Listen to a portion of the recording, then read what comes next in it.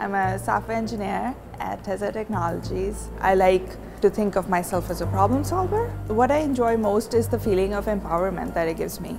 I'm an engineer at the heart of it. This is a life skill for me rather than a career. A lot of times I hear that girls don't get enough role models when they're figuring out what career to pursue and trying to imagine somebody they might be like. That was one of the things which I thought was excellent about this program, that there are all these mentors and all of us are working professionals in the STEM field. My name is Isha Somani and I'm a mentor for Girls Do Hack.